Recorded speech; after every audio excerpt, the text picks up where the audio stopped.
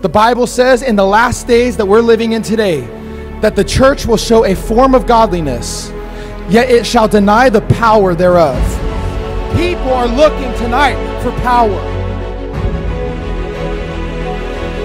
My fear is that our people would become content to live without the fire, the power, the excitement, the supernatural element that makes us great.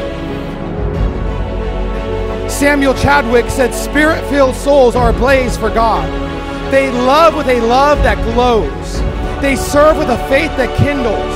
They serve with a devotion that consumes. They hate sin with fierceness that burns. They rejoice with a joy that radiates. Love is perfected in the fire of God."